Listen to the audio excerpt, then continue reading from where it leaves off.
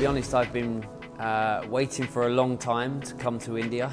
I can't believe I've never been here before. People of Gujarat were amazing. The people, like I said, have welcomed me with open arms.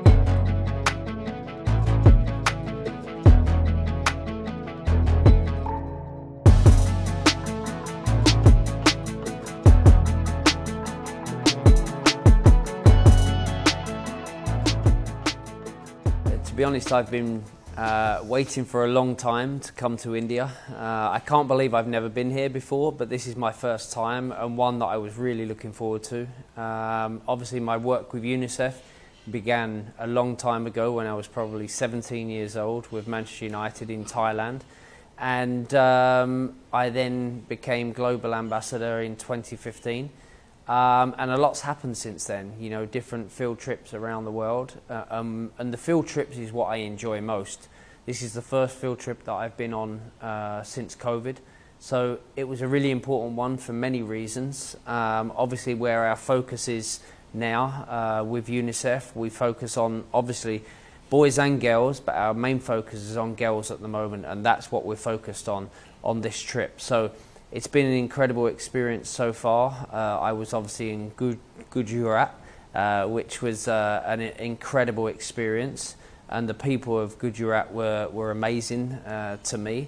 But I visited many different things so far in 2 days, and the experience has been incredible. You know, obviously going to the Gujarat University, meeting young innovators and young kids that were 14 years old, 16 years old, 19 years old, all coming up with these incredible inventions that can make change. And that was an incredible thing to see for me. You know, a 14-year-old young boy coming up with an invention that, that was all about reminding his grandparents to take their medication on time. And there's things like that that are, you know, going to make a huge change. So my experience so far has been incredible. I met some amazing young girls yesterday that were part of a program that obviously UNICEF hugely support. And to see the progression is pretty incredible, you know, but then there's still a lot more to be done, and that's part of my trip and one of the reasons why I'm here.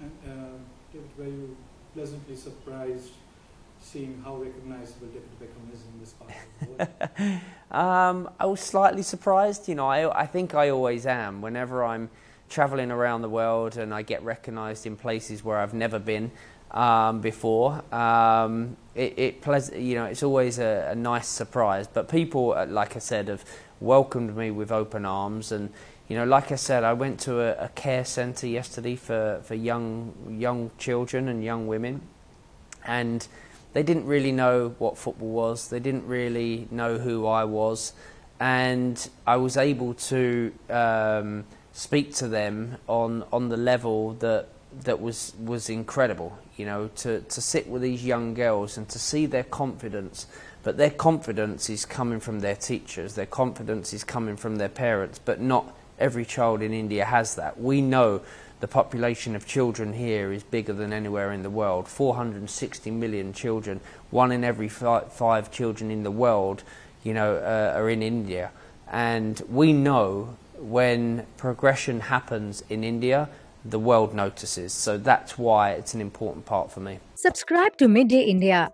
Get direct notifications on all our videos by clicking on the bell icon.